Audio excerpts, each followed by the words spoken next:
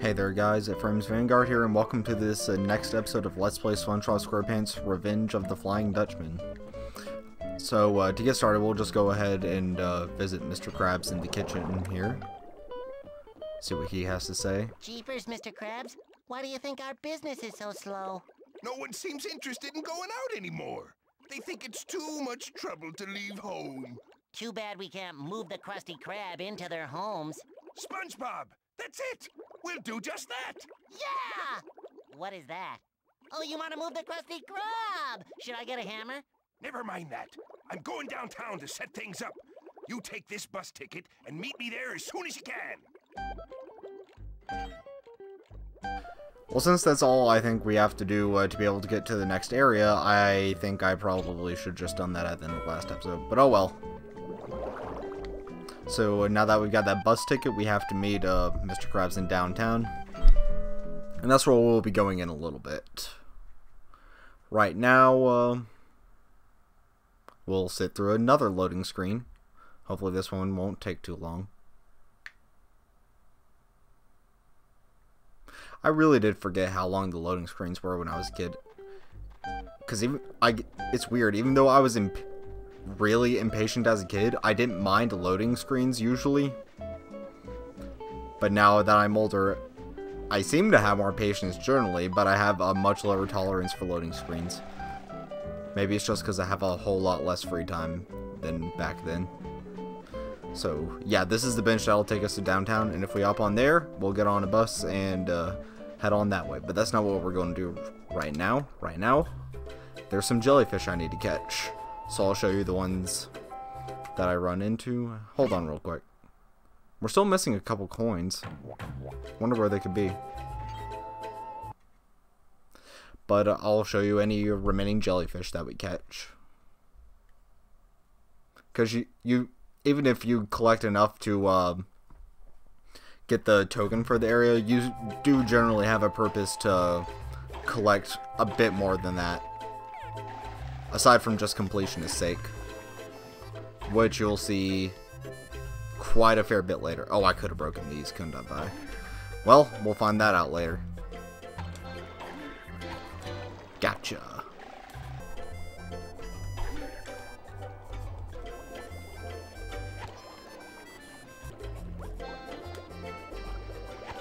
Grab that one, and then we'll grab this one, and I believe that should be all the jellyfish in Bikini Bottom. No, there's still some more. I guess I'll figure that out later. Maybe there's another section that's just not open yet, like over that way towards Sandy's tree dome. We'll see. Oh, what is this? Squidward, what are you doing? Hey, Squidward. What's with all the stuff on your lawn? A squid has to pay his rent somehow, so I'm having a little yard sale to make a few extra sand dollars. Now, leave me alone so I can read my book. What you reading? It's called How to Defeat Evil Spirits, okay? Now, please, let me read. How to defeat evil spirits? That's just what I need. Can I please borrow your book, Squidward? You can borrow my book after I'm done with it, okay? So look through my yard sale or whatever, but stop asking about my book. So now we have another goal, obviously to borrow Squidward's book. Hey, Squidward, this big acorn sure is making a weird buzzing noise. Acorn? You mean that hive I got from my cousin on the coast? No, I mean this big buzzing acorn in the glass case. I bet Sandy would really like this. Oh yeah, I bet your little squirrel friend would really like that acorn. Why don't you buy it for her? Name your price, yard merchant. I'll sell it to you for 200 sand dollars. Start saving your tip money.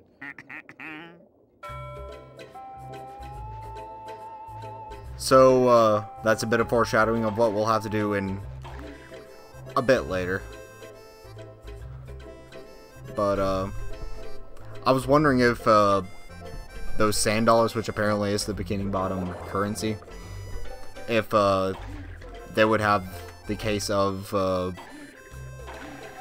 being an individual dollar being near worthless, like, how almost all Japanese-made games are, because the yen, a single yen is relatively worthless. But no, considering Squidward was laughing when he said 200, it seems like this is actually based on American ratios. Like 2002 American inflation rates at that, so $200 would be quite a bit. But, since I don't know where that last few jellyfish and coins are, I'm just going to ignore them from now. I'll find them later. But with that, we'll be heading right on along to downtown. So this is downtown Bikini Bottom. How will I ever find Mr. Krabs in such a huge place where the streets never end and the buildings just go on and on and on? Yoo-hoo! SpongeBob, over here! Well, that's pretty convenient. Mr. Krabs had set up a shop right up by the bus stop. As you can see in downtown, for some reason it becomes night. And it'll become daytime when you go back to Bikini Bottom, I'm pretty sure. But it's night down here. And apparently at night in Bikini Bottom is dangerous because there's greasers roaming about that are out to get SpongeBob. You can karate chop in midair, but it breaks your momentum, so it's not really all that worthwhile. Gotcha. Take that. Is that a snail? Yeah, it looks like... Oh, it must be like supposed to be like a rabbit's... Not rabbit, but feral snail. Even though I'm pretty sure feral cats aren't in cities. Maybe stray dogs are, but cats... Not really. Somehow I defeated that guy in 2 hits. I'm not quite sure how. But I should stop going down through... Oh, gosh. I should stop going down through these back alleys and head on over to Mr. Krabs. I say as I hop onto a rooftop to collect a whole lot of money. Well. Nah, that one's just going to bother me if I ignore it. I should probably be more careful because I think I'm only down 2 hits left. Technically, I only have 1 spare hit. So yeah, I need to be careful about what I do.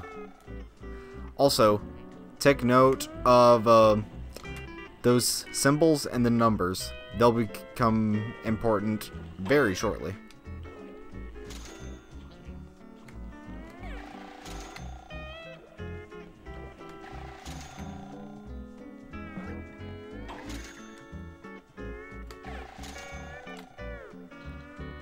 Also, something I just noticed, the background music when you're in normal SpongeBob clothes does change for each area. So that's I guess that cuts down on the repetition a little bit. Because for most of the game you are expected to be in SpongeBob's normal attire, because aside from the karate chop being able to break things, he can also pick stuff up, which is going to be very, very necessary right here. Glad you finally made it, lad. Between you and me and this here cart, there's no stopping us now. Just what exactly is your plan, Mr. Krabs? It's just like you said, SpongeBob. If no one wants to leave home, then we bring the Krusty Krab to them. I'm talking about food delivery. I'll put out a bag filled with patties whenever enough orders come in. You need to grab the bag and get to all our customers before it's too late. There might even be some tip money in it for you. This sounds like fun, Mr. Krabs. Great! This delivery is to a single location, 17 Seashell Street. Go to Seashell Street, then look for the 17 on the building, then drop off the food at the door. Our food is very popular, so watch out for rough characters who might try to take it from you. Now go to it, lad! So just like that, Mr. Krabs will drop off a thing of food and it'll tell us there the location we need to go. And of course when he was talking about rough characters, he was talking about the big greasers over here. No, they don't chase you if you have food, they just kinda get in the way, so avoid them. Also, of course, if you get stung by a jellyfish, you'll drop it in half. I don't know if you'll have to start all over, or if you just need to pick up the food. I almost just found out right there, because I was not paying attention. But this signpost, that'll let you know which street that is. That's something storm. This is Albatross Avenue, I think, if I'm remembering correctly. Because when I was a kid, I didn't know what an albatross was. And, of course, this is Seashell Street, so we'll get going along, and we go to 17. If you go to the wrong door, it doesn't do anything. So we'll just hop along. No, I'm not going to explore while I have the food. Oh, there's some pants. There we go. Keep on hopping along. Oh, there's a tent down here. So there's 17. So we completed the delivery and we got a tip of $5. So now we go back to Mr. Krabs. Oh, what I said earlier about the music resetting? Never mind. It's still the standard music. I just realized it. I guess I just didn't hear it loop before, or I didn't recognize the loop. There's a newsstand right there, and there's a letter up there. Don't attack me, snail. So we high jump up here. Have to jump to get these coins, and then come over here for an S.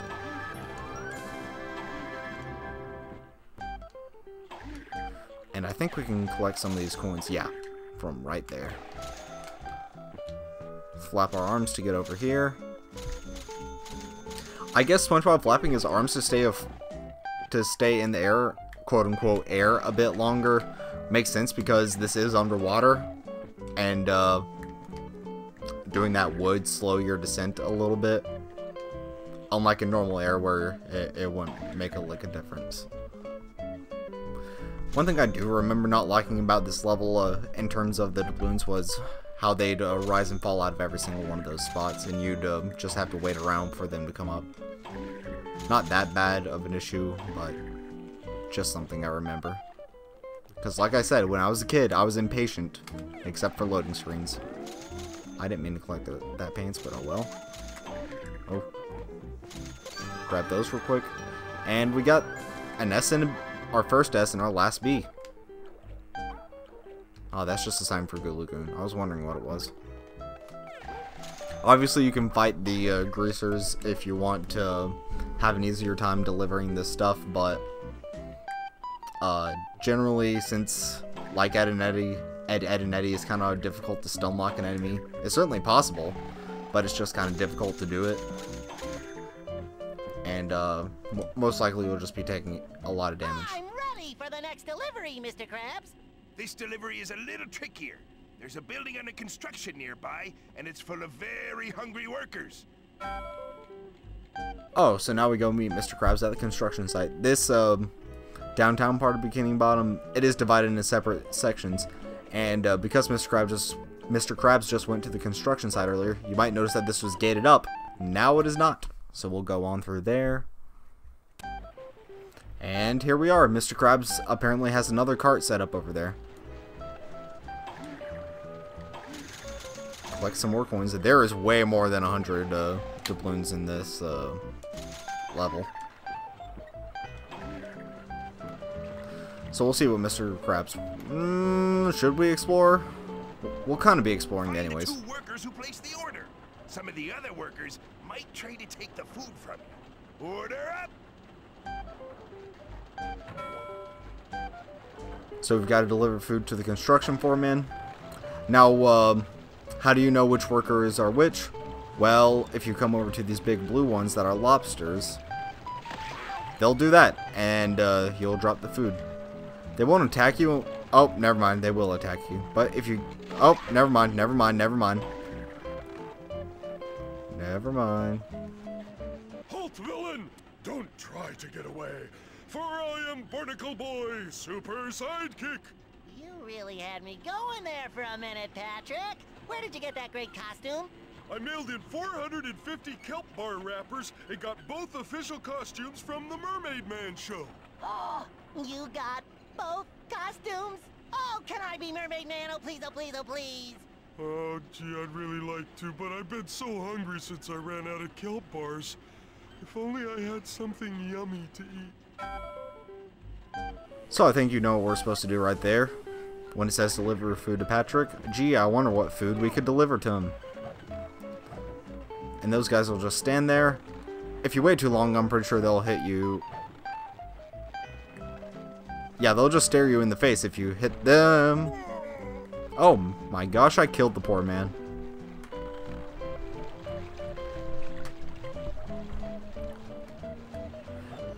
I guess he would push push you back from the jackhammer because it is kind of dangerous to just be standing on top of one. So we'll get to that in a second. Deliver this to Patrick and Patties, I'm saved! Now we can play Mermaid Man for as long as we want! I put your costume in that tent over there, SpongeBob! Watch out, evil! Here we come! so obviously now we have the Mermaid Man costume. We'll change into that while we explore around because I'll show you the difference, how you tell the difference between oh gosh. We press B to throw a water ball. And that'll be a ranged attack in this game. Pretty decent range too. So that'll actually be really useful for clearing out some of the streets down here. What was I saying before? Oh yeah, I'll show you the difference between the workers that'll hurt you and the ones that are there to take your food. That you're supposed to deliver the food to. Alright. Does this man over here look like a threatening guy? Does he? No? Well then, that's why you'll give him the food, even though he's smoking a pipe for some reason. Oh gosh. Descent quickly. You can't jump right away when you land on these. Oh, never mind, you can. I just suck. Can I, get back? Yeah. I remember loving the music for when you have the... that was close. For when you have the Mermaid Man costume on. Generally, whenever I explore an area in this game, I will be the Mermaid Man costume, at least on my own free time. We'll see how I do it for this. But in my own free time, whenever I do it, I would be in the Mermaid Man costume. First of all, just because it's a pretty nice look on SpongeBob. Second, ranged attacks. And third, that music. Also, his glide attack, appropriately enough, is just flying. So we gotta get through this drill section right here. Come up here. And there's that another worker. I don't think it matters what order you deliver them in. You just have to deliver you just have to deliver in order to both of them. Preferably I'll avoid that pit some more because every time it seems to be giving me a near heart attack. Can we actually pick up a delivery as this? Oh no, you can. We'll see. That might have reset the music, either that or it was just a perfectly timed, or the loop was just perfectly timed for when I picked that up. We'll see in a second. Deliver it to this man, and he gave us a tip of $10 that time. Pretty generous, I must say.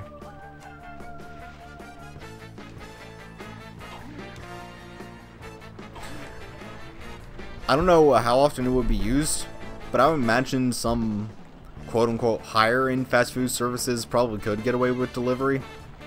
Like Chick-fil-A. I know Chick-fil-A isn't in all areas of the country, and if you haven't had it before, I feel very bad for you. But Chick-fil-A, everyone loves their chicken sandwiches, me included. And they do usually have them in like little bags like that. And that's what this reminds me of. But I do wish Chick-fil-A would deliver sometimes just because I'm too lazy to go to the other side of town. I mean, like, it's a whole 10-minute drive away. But generally the only way you can get them quote-unquote delivered is if you have them made in bulk. And that would be like 50 chicken sandwiches. Which, to be fair, doesn't sound too bad. I changed into the fishing gear costume real quick. First of all, to nab some of these jellyfish while I'm over here. And second, I want to see if you can actually pick up items as SpongeBob. Because Mermaid Man can, the normal SpongeBob can. But I'm not too sure if the fishing gear SpongeBob can. Can he? Yeah, he just puts it in the net. Never mind, so you don't have to be normal SpongeBob to deliver any of these. Let's just nab you. I said nab you. I said nab you. There we go. So we'll change back into our normal gear after I get this jellyfish over here because it's tempting me. There we go. And I think that's all for this small little circle here. I pressed the wrong button, so nothing happened. There we go.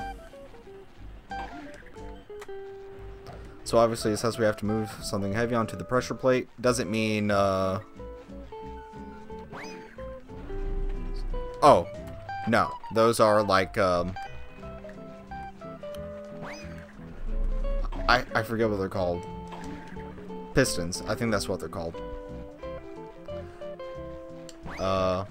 But we toss the rocks into that little circle right there, and it'll raise those up.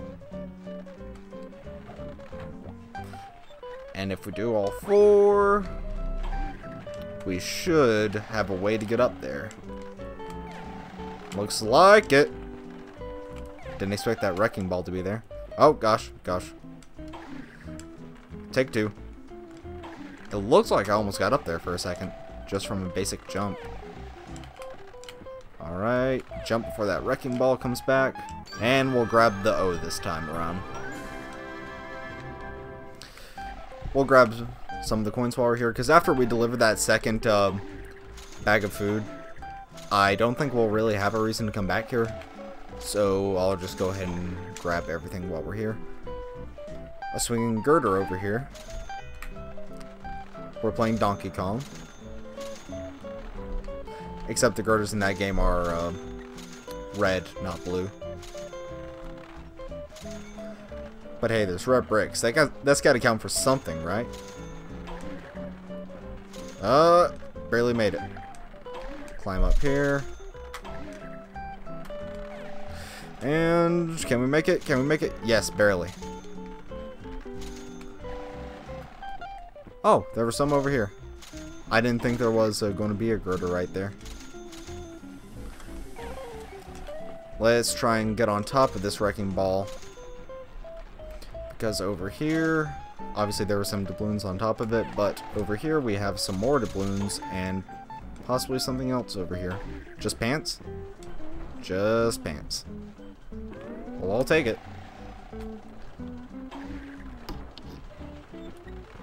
That's a cement mixer. Now, oh man, there was an area up there. Well, while we're going around, I'll deliver the second batch of food to the other foreman. Yeah, so it didn't matter which one you delivered it to. In fact, I think I usually start with gosh. And I spilled the food. I think I usually start with the one that we're about to go to, just because he's the farther away one. I don't know. Also, Mr. Krabs was totally okay with us just giving Patrick food, assumingly for free. Talk about out of character.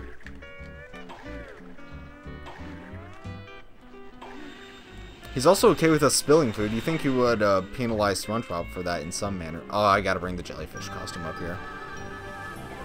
So we got another $10 tip. Also, that is I thought that was like a light or something, but no, it's like a hot red iron. I'm not sure what that is, but whatever it is, it's burning hot red. Come on, first person. There is some stuff up there, so I don't know how I'm going to get over there.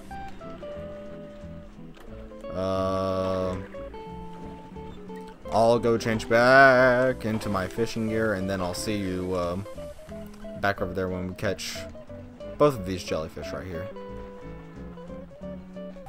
Okay, so before I forget, we're going to grab those coins over here from that sinking log. What's our to-do list for this area? Shoot the bolts to cross the chasm to the top of the high-rise, check the high-rise plumbing, complete all food deliveries, help Sandy clean up the trash, catch 10 jellyfish in downtown, and of course find the Dutchman's treasure. So we'll go catch that jellyfish. Did I bring the... Yeah, I brought the food up here. And we have $25. Let's nab you. Nice. Can I make it to that second girder? No. Oh, gosh. I don't know how I floated upwards there, but I'll certainly take it. Gotta nab you when you come around. Never mind. No. Gotcha. There we go. So it's a little surprising that we've only collected 6 so far. Now that we've got the deliveries done, obviously we go back to Mr. Krabs to see what he has planned next. No, that's not what I meant. I'll change back into... Wrong button again. Change back into Mermaid Man. And, because he might have a slightly better airtime than the others. I'm not quite sure. He might have a higher jump. I really don't know.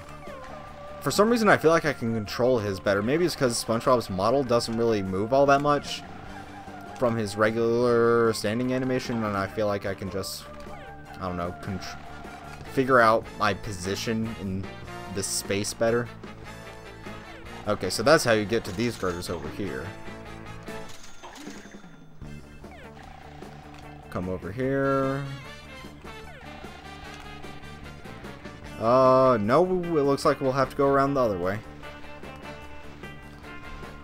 So that one worker was pretty much the only real enemy we had in this area. And we murdered him. And unfortunately I didn't get to show off the water balls. Like I said, they're quite effective for defeating an enemy. When next we go into that downtown, well, that's not good enough, the residential area I should say. The next time... no. Oh my. So that's the sound that happens when you game over, either when you fall into a pit or lose all 5 of your hits. It's quite... maybe that's another reason that I was scared of this game, because it's kind of daunting, I guess. Let's see. Is there a good way? There's $1 floating up there. Now, how do we get up there? That's a good question. Is that $1 that we collect? Yeah. Do we... no, we don't use the net or anything. That's really weird. And I don't think we climb on top of that. We'll try this again. There we go. Okay, so that's how you do it. And that's how we grab that $1 right there. So we got a single $1. No, no. No, no. No! What is that? Why were they sinking? Yes, SpongeBob still does a role in this form. He does look kind of funny with his the smirk on his face. If you try to move the camera in this mode, apparently it'll just sometimes decide to stop working if you move it too far, because for some reason it keeps on starting and stopping on its own. I don't know what's controlling it. Maybe it's just because I'm trying to have SpongeBob move at relatively awkward angles, but we'll see. Yeah, that's quicker to just, if I do that, just fall into the pit and come back, no matter how daunting that sound is. There we go. Okay, so now we jump on top of this one. Oh, there's another worker for me to test out these water balls on, if SpongeBob will aim. I said if SpongeBob will aim. There we go. Hit him in the face. Go over his shoulder. Hit him in the face again and kill him. So now that we got that down, and we grabbed a P. So with that out of the way, I think we're all wrapped up with this area.